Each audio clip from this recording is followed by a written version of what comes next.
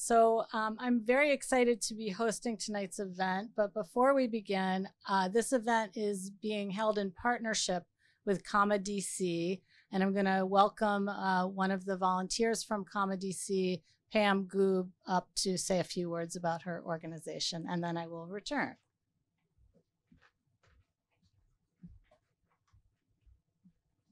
Hi, everyone. As you mentioned, my name is Kim, and I'm a volunteer with Comma DC. Have anybody heard of Comma DC? Okay, at least one. Yay, good. Well, we are so proud to be here to partner with Politics and Prose and help support Angie's new book release. And for those that don't know, Comma DC is an all-volunteer-run nonprofit organization that supports elevating the voices of immigrants and refugees in the DMV area. And we mostly do that through storytelling events, immigrant-led classes. We have a podcast called Journeys, and film events. So just to share a couple of highlights, we have an upcoming storytelling event in partnership with the Nigerian Center in Anacostia on October 10th.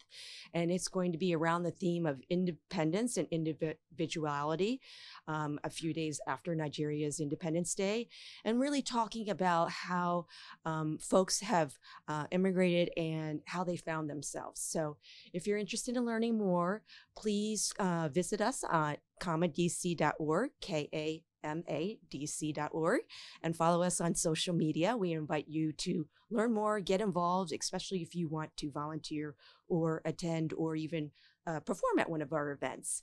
So with that, I would just like to say thank you again to Politics and Prose and this opportunity to partner and support immigrant authors. Thank you.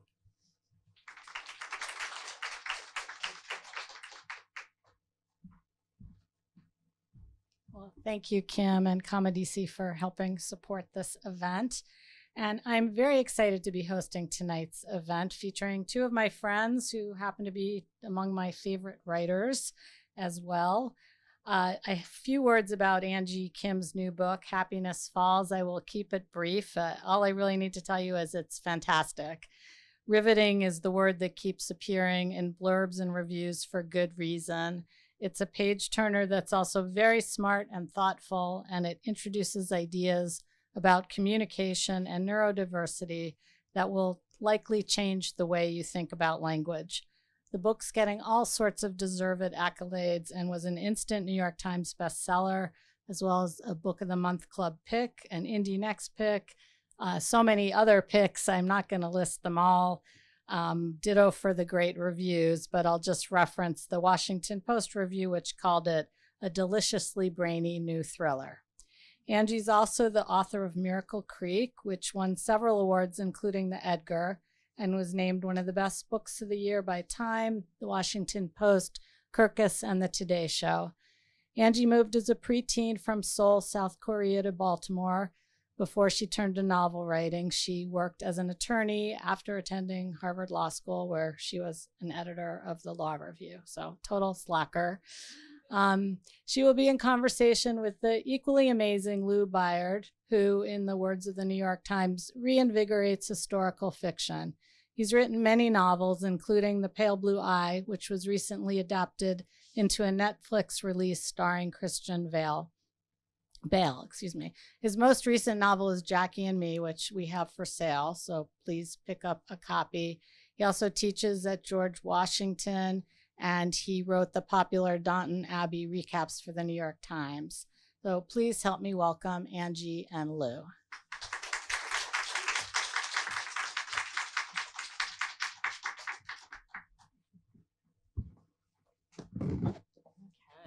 All right. So, give us. Hi, everyone. We clearly got the memo about our colors. I know, right? We clearly got the memo. I know. We match. We do match. I'm so excited. That shows what good friends we are. We didn't even talk about it. We didn't. We just match. So, Angie and I go back how many years now? 4? I don't know, like 5? 6? 5. No, Christina's saying 5. We were part of it. 6. She's saying 6. We were part of an authors group that met at Union Station every couple of months, 2 or 3 months. And this was before your first book Yeah. even come out. Absolutely. I've got to ask you, because did you think then that you would be at the level you are now?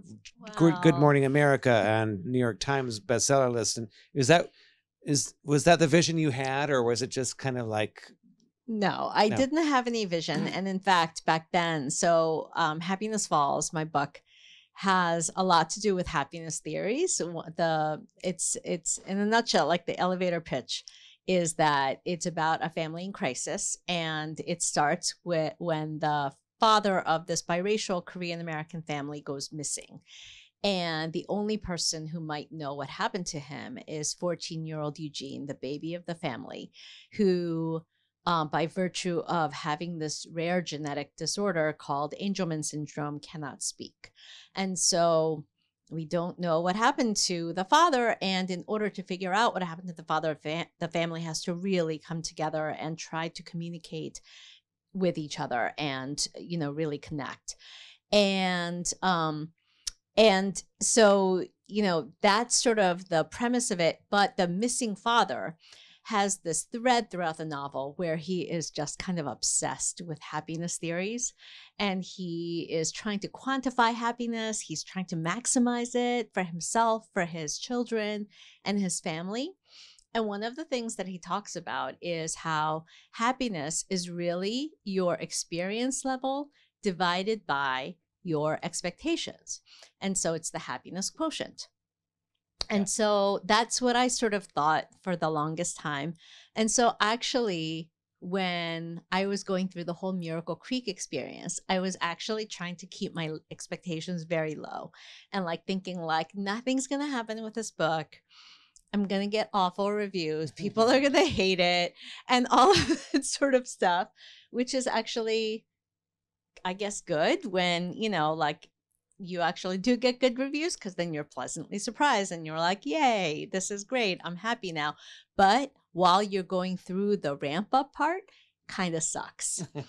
And so, so during that part, it was, I don't think I really allowed myself to think any of those things.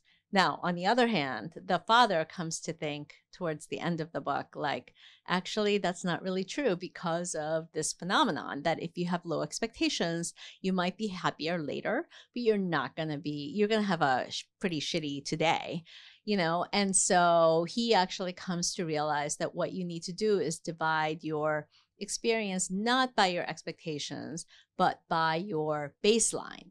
And so that's what I kind of tried to do with Happiness Falls. I tried to have really, really high expectations and have those silly dreams and fantasies and, which bring a smile to your face and make you happy for a little bit. But at the same time, really try to remember the baseline of myself as a writer, which is when you start that story and you have no idea if you're going to actually be able to finish it, let alone get an agent, be able to sell it, have a book deal, and actually have a finished book product. I have to say, my father had the same attitude. The more you dread it, the better off the outcome will be. Yeah. Right. It seems strange to me to even try to quantify our critic quotient for happiness, because I experience it as grace that just sort of falls from the skies, and I'm happy when it comes, and sad to see it go. But I love the idea of trying to pin that down and create a discipline around happiness. And that's what the father is trying to do, which is sort of touching and poignant. It's touching and poignant, but also he's also doing experiments involving his children. Yeah. So that's very not Skinner that box, great. Skinner box stuff. Yeah. So that's not the best. Yeah. Just so we can situate people, do you want to just read the first paragraph of the book? So, yeah, sure. That'd be great. Absolutely. It has one of the better opening lines you'll read. So it is narrated by, the whole thing is narrated by the 20-year-old daughter, Mia, in first person. And I'll read from part 1, Everyone's Fine. And spoiler alert, everyone is not fine. Chapter 1 is Lock, Bach, and K-pop. We didn't call the police right away. Later, I would blame myself. Wonder if things might have turned out differently if I hadn't shrugged it off. Insisting Dad wasn't missing, but just delayed. Probably still in the woods looking for Eugene, thinking he'd run off somewhere. Mom says it wasn't my fault, that I was merely being optimistic, but I know better. I don't believe in optimism. I believe there's a fine line, if any, between optimism and willful idiocy. So I try to avoid optimism altogether, lest I fall over the line mistakenly. So we have a mystery in that very first line. Where's Dad? Yeah. Where is Dad? One of the things that fascinates me about the book is that I feel like you are deliberately denying us the resolution that we as consumers of TV procedurals want. We want to know the answers. Yeah. We want to know where Dad is. We want to know what happened. We know, and I feel like you are deliberately saying no. Yeah. Yeah. No, I'm so glad that you said that. So, obviously there is a missing person mystery, because the father is missing. But I feel like what I want to do with this story, and I did the same thing, I think, with my first book, Miracle Creek, which is the mystery at the core of the novel, the through line, is really a Trojan horse. It's a device to pull readers in and to get you interested and get you, turning the pages, because hopefully you do want to know. I wanted to know what happened to the father when I was writing. I had no idea what happened to the father. And that's what got me into my writing chair in my little writing closet, a literal closet where I write. And, and I wanted to do that because I needed to, I figured, I need to know what happened to the father. In order to know, I need to write it. And so it is something that's there, but that's not my real interest is in exploring what happens to the family as a result of that. It's less in trying to figure out what happened to the father and more in what is the effect on the people that this has left behind. And I feel like a lot of mysteries, most of which focus on missing women and girls rather than men, really do focus on sort of what happened. And I guess for me, it is more about exploring, let's try to figure out what happens when a person goes missing. But because, and so the characters talk about this in the book, how a missing person mystery is like the most frustrating in real life, because unlike other crimes like homicide or, kidnapping or whatever, you don't know what happened. The vast amount of what you don't know in a missing person mystery is the most maximal thing that you don't know. So it could be that they have been tortured and killed and murdered.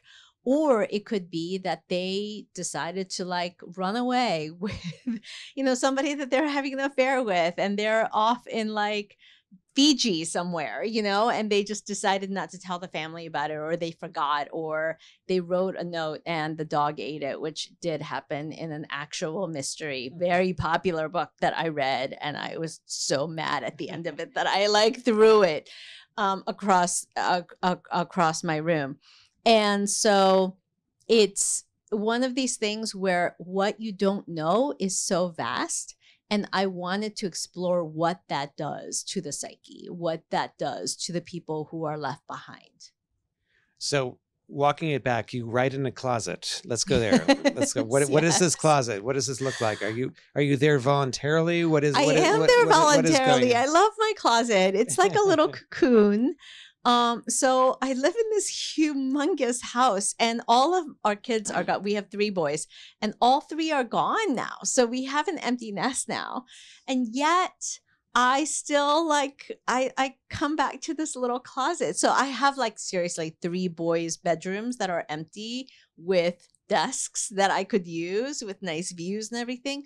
And yet I go to this tiny little closet. It's about the size of this desk. I don't even think it's as big as this desk. And I go in and it's got like this sloped ceiling. So I can't, you look so pained. I'm so pained. The claustrophobia is intense. No, I Yeah. mean, the door is open. It's not like I'm locked in. And if I were locked in, I think I would probably die. It's very small. And so I sit on the floor. And what I love about it is that there's no window or anything. So I have this huge like TV screen type thing. And so I have this like video of, you know, the beach, like the ocean running throughout in the back. So it makes me feel like I'm at the beach. And Christina, who's sitting back there, she is part of our lunch group. Yes, and she is in my writing. She's one of my writing partners, and we do a lot of writing together. And sometimes we go away to her mom's beautiful beach place, and we write at the beach. And I love that; it inspires me so much. And since I can't have that where I am in my house, I try to recreate it in my little closet. You know. One thing else you said was you didn't know how it turned out when you started writing. Mm-mm. How much of your story do you know before you start writing? John Irving says he knows everything that's going to happen. I know. That's so annoying. It's so I annoying. feel like it's so annoying. Yeah. No, it's really, I don't like John Irving. No, at all. I don't. Yeah, no. Absolutely not. He also says like he thinks about it for like a year and he's able to write it in like a week or something. It really pisses me off. Why would you write it if you already know it's going to happen? Well, That's my exactly. thing. So that's the thing. That's the thing. I feel like I write to find out what I think about something that I don't know what I think about. Like that's something that puzzles me and something that drives me crazy and something that I'm just like, I don't understand why things are the way they are. And so that's what I do. And so when I started writing Miracle Creek, there's it's a mystery with an explosion that happens in the beginning. I didn't know who set the fire. I didn't know why or how it happened. And that was like a good way for me to sort of get my butt into my writing chair and, you know, and actually get some writing done. And same thing here. I didn't know what happened to the father. This is a family I dearly love. I have been writing about this family for like 13 years now through short stories. And Talk about the short story. yeah. So the short story, so I started writing in my 40s. And one of the first short stories I ever wrote was about this family and written in the voice of Mia, the same narrator. And except that Mia in the short story was like 14 years old. And this family was in Seoul, South Korea. And it was about these twins, Mia and John, who are fraternal twins who felt really guilty because they did something in this cemetery, this Korean graveyard, when their mom was pregnant with their baby brother, Eugene. And they felt like they caused him to be non-speaking. So he is autistic in the short story and has and can't speak. And they feel like they caused his voice to seep out literally into the ground.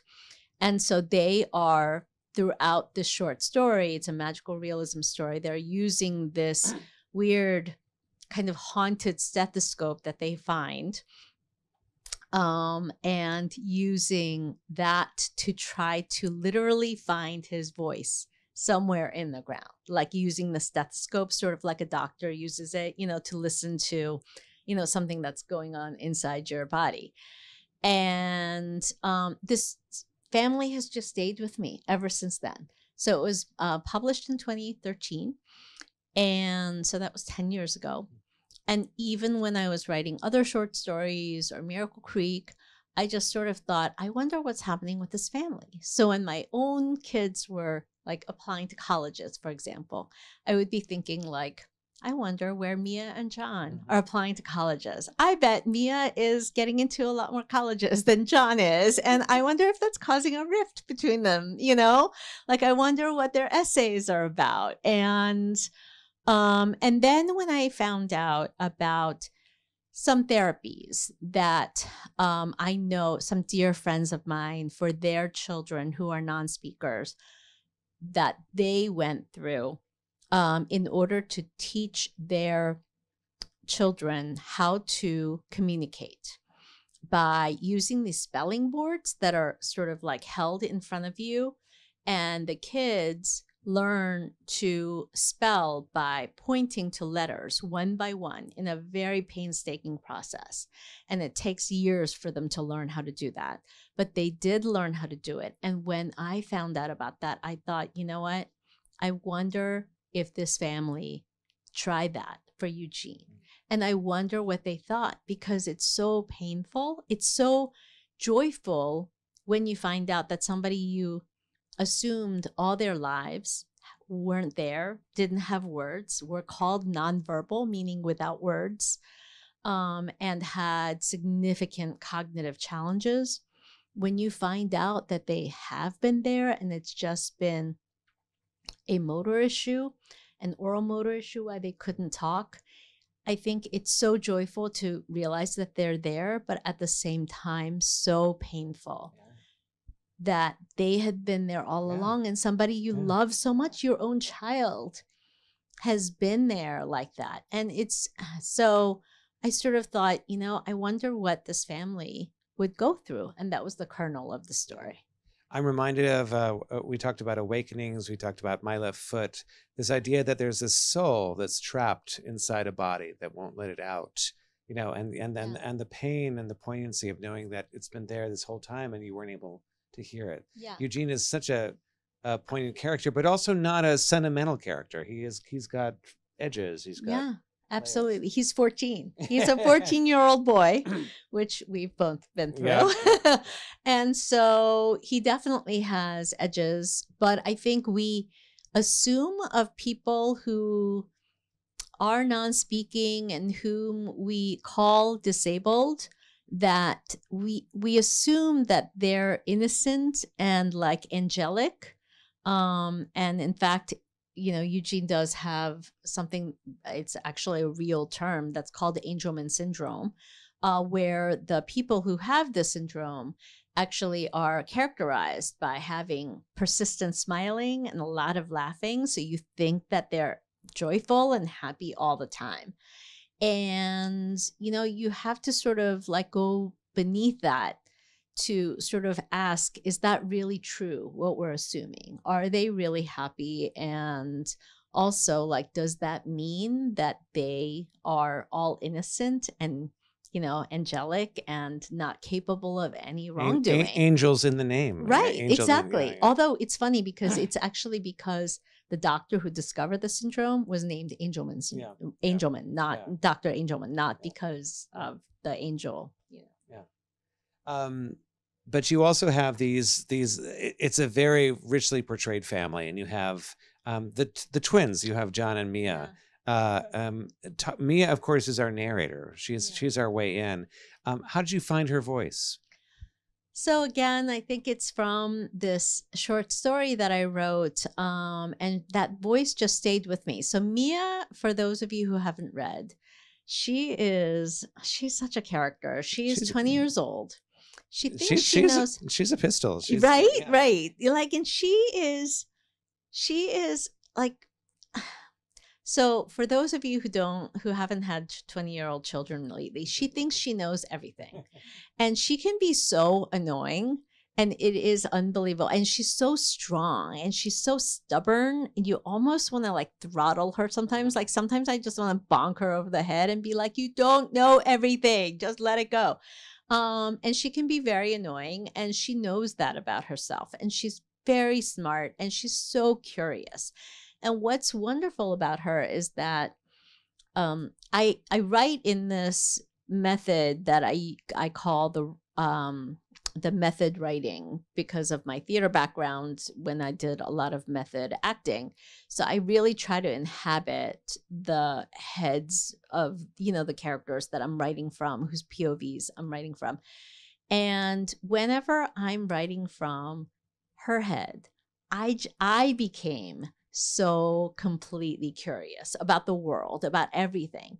And so I found myself just like going down these rabbit holes and like researching things. And it was really fun. And she can be very cynical and very dry, right? So she can be kind of funny. And so I would like find myself A little writing. bratty. Right. Oh, definitely bratty. Right. But like so endearing in a way that I knew that so much of what she was feeling was out of regret. And I mean, even the first line, we didn't call the police right away. Yes, there's a lot of questions in that. Hopefully it does pull you in. But more than anything, I hope that it tells you that how much guilt she's feeling. She has so much regret about what she did and didn't do when her father went missing, and her role in all the things that happened throughout the story that she just feels so badly about. And so I really feel like it's that regret that carries her more than anything else. I feel I bled for everyone in this family, because I was thinking, as bad as my kids' worst days are, that is kind of their everyday. They're dealing with a child who has extreme needs and needs extreme amounts of care, and then which means that the other two kids, the twins, that basically don't get parented at some level. Yeah. And I felt bad for all of them, and I think you Yeah. did a great job of not making anybody the villain or the hero Yeah. of this piece.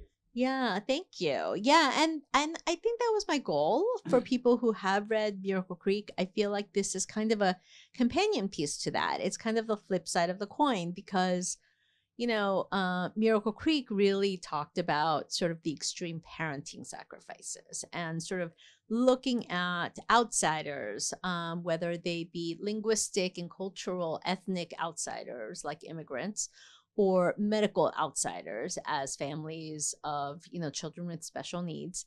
And but looking at it from the extreme parenting sacrifices that are really required. And here it was really thinking about it from the sibling's perspective and from the child himself, like the actual child who is who has these challenges, and what is that like. Couple of things I noticed. One is it's set during COVID. COVID is very much a presence in this story in an interesting way. Yeah. So it's funny because I didn't mean for it to be a presence in the story. And it's just that when I started writing, when I started drafting, so I've been, thinking about these characters forever and doing a lot of free writing. But when I started drafting, like, what is the first line going to be? What is the first chapter going to be? That was June of 2020, which is when the book starts. And I found myself just not being able to write. I was having so much trouble. And I think partly it was because I couldn't figure out what life was like it seemed so different. And so when I was trying to write it from without the presence of COVID, without the pandemic and the quarantine and the masks and all that, I was just like, I don't even remember what that life was like. And also it didn't seem all that important, just because we were I was so consumed by it. And so when I started thinking about this family that's dealing with the pandemic and going on a hike in a nearby park, where they were having to deal with a kid who had sensory issues, who's having trouble keeping his mask on, all of a sudden it just came alive for me. And I thought, you know what, I'll just go ahead and write it from this perspective. And my editor actually bought this on the first 60 pages in like December of 2020. And I remember telling him and my agent, like, it's okay. I know that we don't understand what's going to happen with the pandemic and pandemic stories and blah, blah, blah, and marketing. And what I will do is we can just take that out. That's okay. Like, we can easily take all that out. And I really believe that. And I still believe that. I think that if they had said, like, listen, we really need to not have the pandemic in this, I could have taken it out. But by the time I was done with it, it really did seem like so many of the things that we went through as a society and having the society's baseline be completely different. That was a theme that we were exploring, that the dad especially was exploring with respect to, the baseline of the happiness. And also like the fact that everybody was wearing masks. And Mia talks about the fact that Eugene's smile, his persistent smile, is a mask that he himself is kind of always wearing. And so by virtue of having the COVID mask that was masking that mask, like, they were actually able to figure out much more clearly what he was actually feeling. And so things like that made me feel like, okay, well, this is something that we can actually, leave in. And luckily my team, my editor agreed. Yeah. One of the characters actually comes down with COVID at a critical moment in the story. So there's that too. But I'm also struck by being a Northern Virginia boy myself. Yeah. Northern Virginia, just like with your last book, very much a part of it. I mean, how much are you concerned with getting specific locations, or is it more of just a more general idea of? I think it's more the general idea. I mean, so the park where the family like lives right by, it's very much informed by my own, hikes and things like that, such as they are, because I'm not really a hiker, in Great Falls Park. But I changed some things of it. So like there are falls that are like really high, which really there aren't in, Great Falls Park. And so I didn't want people coming back to me and being like, I know Great Falls Park and there is no such trail that does this and this and that. It's never named, right? Yeah, exactly. So no, it is. I think I call it River Falls Park or something like that. So I gave it like a slightly different name so that it's fictionalized, but you can sort of tell, especially if you know the area, that clearly I meant like Great Falls Park, So Great Falls won't be suing you for no, let's hope misrepresentation. No. Misrepresentation. Another thing that's clearly autobiographical is the Korean element. Yeah. In Miracle Creek, you have a character who, much like you, was a teenager and who came coming to America. Yeah. And here you kind of interesting, move it in the other direction. So the twins actually go from being Americans to being Koreans who can't speak the language. Yeah, absolutely. Yeah. And although the mom is a Korean immigrant Hannah, who came over here, and she got her linguistics PhD here, but she didn't come over to the US until she was like 18. So she definitely has, both of them, Mia and Hannah understand each other's perspective, but from sort of the other perspective, Mia going from here to Korea and vice versa. But the interesting thing about Mia and John is that John presents as white and Mia presents as Asian. So even though they're both mixed, and so they get treated differently in both countries. And so that's really interesting, because by virtue of John presenting as white, he doesn't face some of the discrimination and bias that Mia faces. And gender enters into it as well. Oh, of course. Yeah, absolutely. No, totally. And, and the other thing that I wanted to sort of bring up by virtue of that experience is that the family does, by virtue of that experience, have a little bit of a basis for understanding what it's like to be Eugene. So, I am a Korean immigrant. I came over from Korea to the US when I was 11 in middle school, when, it's such a hard time anyway. Yeah. Like middle school just sucks. And so I went overnight from feeling like a pretty smart girl who, had lots of friends, and I was outgoing and I could speak fluently, to the next day coming over and then all of a sudden not being able to speak the language. And when that happens, I didn't realize until I went through that how much our society values oral fluency, how much we equate oral fluency with intelligence. Yeah. And so all of a sudden I felt not just frustrated by the language blocks, but just shame. the shame of not being able to speak, the shame of feeling stupid, the shame of being treated as stupid. And it's something that like made me just deeply insecure. And to this day, I feel it. And to this day, I'm very, very insecure in so many ways. And I feel like that is such a traumatic event that I went through and that did such a number on me. And it was such a limited thing. It was just, in one language that I went through. I still had an outlet in Korean, and it was temporary. I knew that I was going to be able to, understand and learn English pretty soon. Like, it took me a couple of years. Whereas for people like Eugene, they're going through this their entire lives, and they have no hope of possibly, coming out of that. So the pain of that and the frustration of that, I really wanted to explore that. Yeah. So you say to me, I think I remember you saying to me that your parents are still with us. They're living nearby, and that you not nearby in Florida, but I thought when did they move? They moved like during COVID. Yeah, during COVID. Anyway, you said that you actually can hear, you understand what they're saying, but you can't speak it anymore. Yeah, no, I can't. I mean, I can kind of speak it if I'm with them for a while, but but it's really, really hard. It's but yeah, I was telling you. Oh, good memory.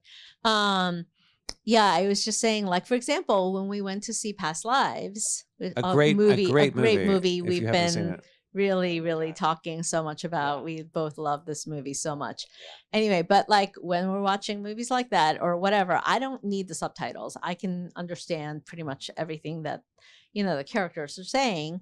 But when I'm actually speaking, it's really, really hard. And so I actually feel kind of the same way in Korean.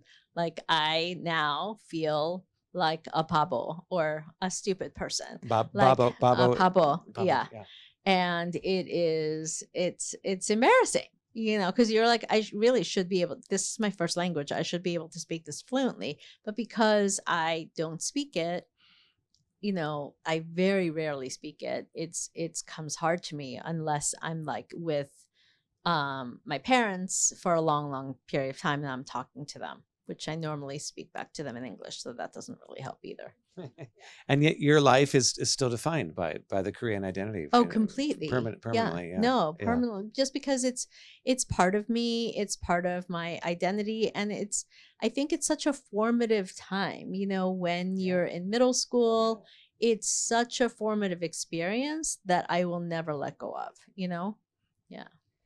And yet you are this incredibly successful writer in English. You have this vast network of writers whom you know, many writers out there in the world. What does that network do for you as a writer? I'm so well. First of all, it lets me have amazing conversation partners like you, which is great. And I actually have a couple of different writing groups that I work with. And so one is local here. And in fact, one was actually kind of like, between, it's okay. Between Writer Center, which is where I started taking classes, and here where I met, where we did a lot of workshops in the cafe downstairs. I just have so many fond memories and feelings of that. And we still meet monthly. And then I have another Zoom writing group, which is all sort of published authors, and we read each other's books and give each other feedback, which is so great because it's really nice to have sort of fresh eyes other than just your agent or editor, and for people who aren't with an agent or editor, just having fresh eyes that reads an entire work from beginning to end and can sort of give you honest feedback, I think is just so incredible. And plus, like we were talking about, are we introverts, extroverts? That was my next question.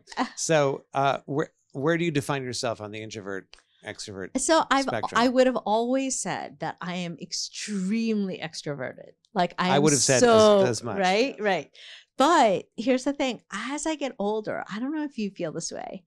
As I get older, I feel like I need more and more time to just recover. Like I still love being with people and I love like parties and, you know, talking to people and book clubs and all that kind of stuff. I love that. But I now need to like go home and just kind of collapse and just have like a lot of time just in bed, like doing the New York Times spelling bee, you know, or the crossword puzzle. Like or going, now connections. Or it's like going from Bill to Hillary is basically what you're talking Yeah, exactly. Yeah. Right. Right. Yeah. I just want to open up to questions. If anyone wants to come forward to the microphone, please do come to the microphone. And we will carry on. While folks are, I would for this gentleman. Yes, sir. Okay. There's a podcast where they got all of these kids together with their parents, and what they all have in common is that they were injured by vaccine when they were younger. And the show is by Del Bigtree on the High Wire, so it's definitely worth for you to look it up. Okay. And I wonder if your book deals with that, given that all these kids were they had these very fancy devices. Some were more primitive devices where they just pointed to letters, but others they actually type in and actually very fluent whole sentences. Very smart kids. Yeah. So I teach a group of non-speaking, mostly autistics, and they communicate through these letter boards and also by using iPads and communication devices, and sometimes, and none of them like type like, you know, like I do, like using all 8 fingers, whatever I use. And but they use, you know, they just do letter by letter. But a lot of them do use a device where they type and it's slow, but then at the end of what they want to say, they press like done, and it speaks, you know, out loud. And so that is something that definitely happens. There was a great conference called Motormorphosis that I went to about 2 months ago, I would say. And it was a conference for non-speakers. And there were, I think, 88 non-speakers there. And I would say like a good 20 of them were using these iPad devices. So a lot of the conversations that I was having with them were done through these iPads. And it was interesting what voices they choose. So one of my beta readers for Happiness Falls is a person who uses one of these devices, and whenever he's doing something, it actually comes out as a British voice because and it's the suave, like, and he says, it's because I consider myself a James Bond, and that's how I see myself. So it's really, really cool. Yeah. Thank you. Do the parents ever talk about connection to vaccines is the question. And they don't. I haven't heard that mentioned. I do think that there are people that have talked about that with respect to autism, but that's not something that I have looked into or anything like that with respect to my writing. And so and it's not a part of either of my books. Yeah. Question for you too, Nat. How is it different writing a first book versus a second book? Ooh, such a good question. So with my second book, I feel like it was so much harder. I feel like, and I talked about this with like so many people in this, with Susan, with you. And because with the first book, there are no expectations. In fact, I have this sign up behind my screen on my writing closet that says, "This is not a novel." It's in big letters. And I had that up the entire time because I wanted to remind myself, this is not necessarily a novel. Like, this is just something that I'm experimenting with, because I had heard from so many people, the first novel you try to write, you write it and then you put it away in the drawer, and then you like go on with your real attempt, because that's your practice. And so that's what I sort of thought. And I thought that's okay. And that's how I allowed myself the freedom to have, for example, 7 POV characters, which is what I had for Miracle Creek. Insane. Right. And which seems stupid, but like not stupid, insane. No, There's difference. But I mean, also but I was like, you know what, the more the better, because I'm getting practice in, like different voices, which is what I really wanted to accomplish. And I also like felt okay about the fact that I was like writing this mystery without having any idea of what happened and who set the fire and, who was actually at fault and what was going to be the ending and all of that sort of stuff. And then when I was writing this book, my husband, Jim, he came in one day and I had the same sign up, and he was like, you still have that sign up? And he was like, I hate to tell you this, but it is a novel. It has to be a novel. Contractually, it's a novel. Right, exactly. Yeah. He was like, he's a lawyer. He's like, you have a contract that says that it's a novel, and you have an editor who gave you a deadline who's waiting for it. And I was like, so I actually wrote, I put in like red pen in handwriting, I put, this is not a missing person novel. Because I wanted to also remind myself that even though, yes, it had to be a novel, I wanted to remind myself that from the perspective of the character that I was writing from Mia's perspective, it's not a novel. It's her story. It's her real life that she's going through. So she doesn't care about like story resolution or whether the twists are satisfying enough or, any of that stuff. What she cares about is what's happening with my brother. Is he going to be okay? What happened to my dad? Can we possibly find out without jeopardizing my brother's safety? And all of these things. And that's what I had to keep in mind first and foremost, much more so than like, what is the story arc of the story, and is this going to have a satisfying resolution? Right. It's funny. There are different characters, including Detective Janice, yes, who is two-faced. In case you missed that mythological reference, which some allusion. People in my life have, but we won't say who they are. But it does feel like a chamber piece too. I mean, it's very much a novel about this family. And one of the things, this is not a spoiler because it happens early on. She sees Eugene comes back without his dad and has blood on him. Yeah. And his sister kind of gets rid of any evidence without even knowing what's happened. She's like, yeah, we got to take care of this. Because she immediately thinks about like, oh my God, what if somebody else saw that? They would like totally misunderstand. Yeah.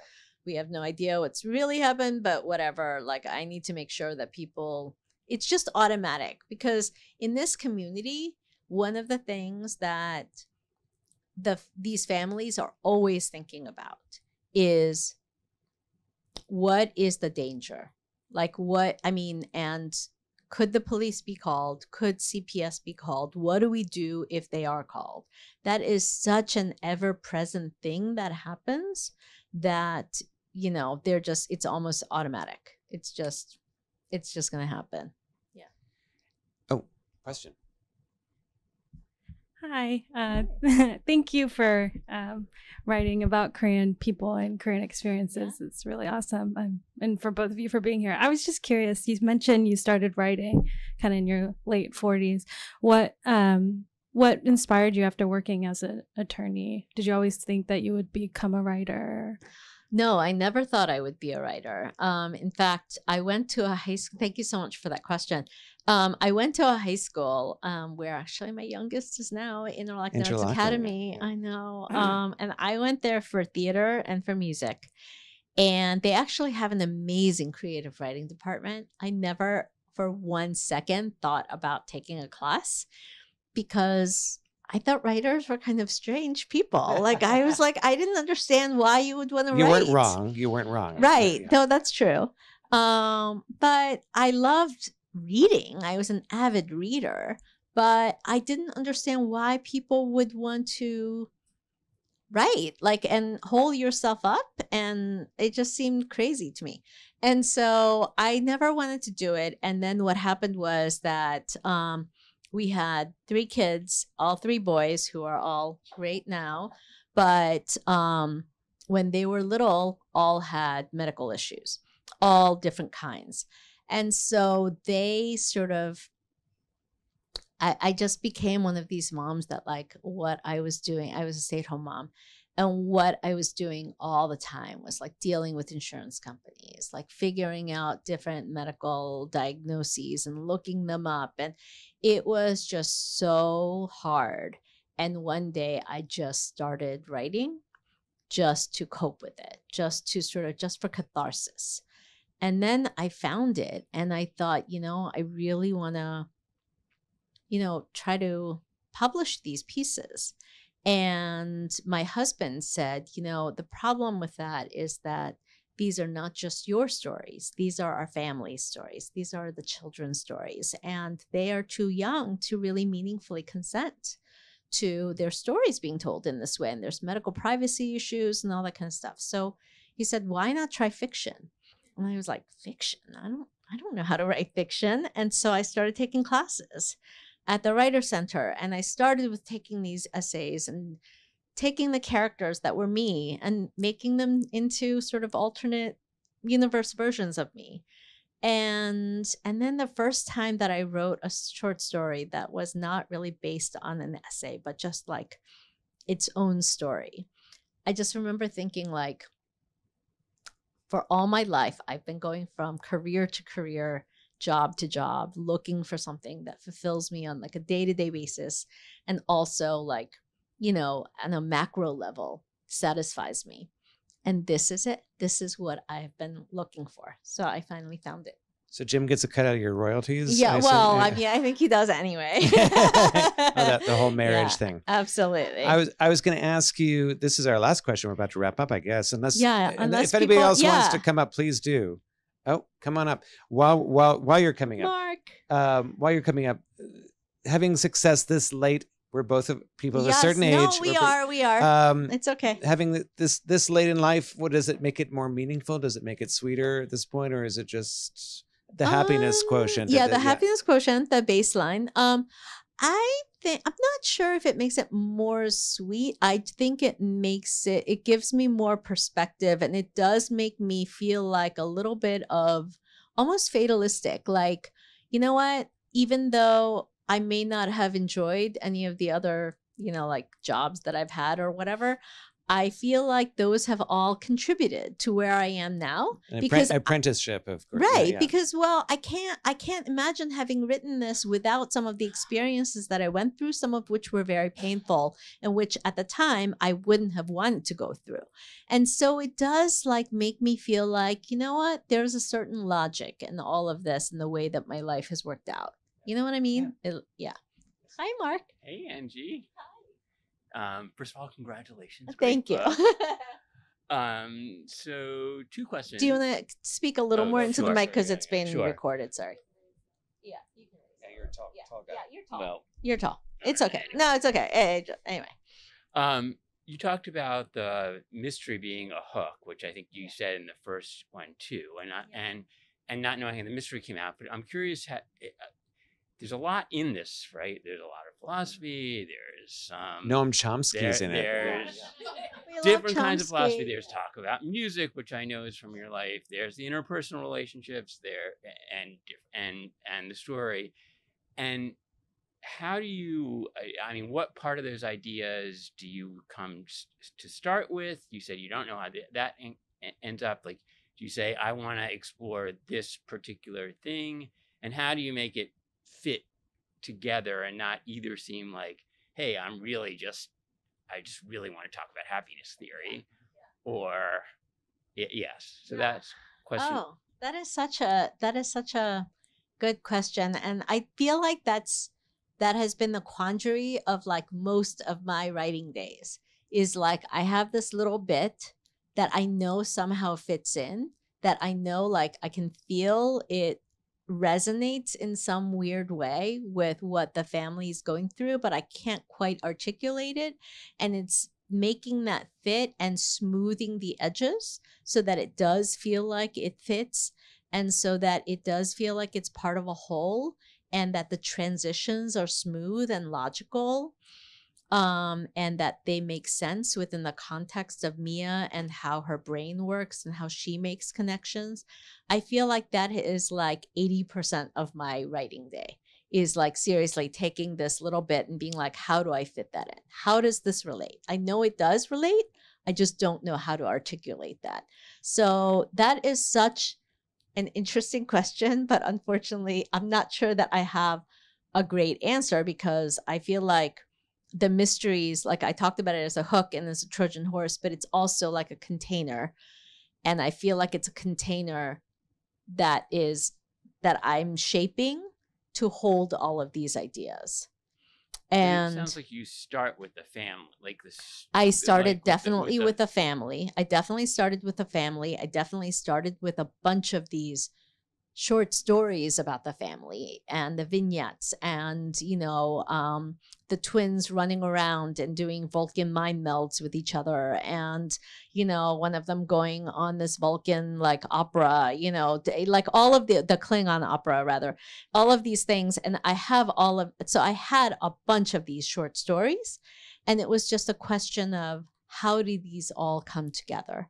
And I felt like so much of the first pre-2020 writing of this novel was getting these little nuggets. And then after 2020, when I started really writing the novel and drafting it, is figuring out how they fit. It was almost like I had all these little Lego pieces that I had made before then. And then once I started drafting, I was like trying to figure out like, how do these fit to make this structure? Or this final piece. Does that make sense? Like that kind of an analogy. Yeah. So my last, much smaller question is autism. So I understand like all the other pieces, kind of like autism sort of fits as an analog to your own story. But now it sounds like you're very interested, like you're actually teaching autistic kids. You're very involved. Like, how did that come about? Yeah. So that came about because I do think that I always had this experience that I had as an immigrant with the non-speaking. And so when I had, some experience, a lot of friends from my kids and the experiences that they went through. So one of my kids was deaf in one ear and had apraxia, and he had ulcerative colitis. So we did this HBOT therapy that was in Miracle Creek. So we did a lot of speech therapy because of the apraxia and the deafness. And so because of that, I just came in contact with a lot of these families. And so my life just became very integrated in with theirs, and it just kind of came together. And then when I saw about the therapies that was unlocking what was hidden inside of them all that time, it just made it so that I couldn't let it go. Like I was just like, oh my God, I have to talk about this. Yeah. So thank you. Thank you. We are out of time. Please join me in thanking Angie Kim. Thank you so much to Politics and Prose and to Susan for hosting us. And I know a lot of you probably already, and I'm so happy to sign your own copies. But if you want to support Politics and Prose by buying one of Lou's books, and he's happy to sign, that would be great. Or other authors' books, that would be great. Thank you so much.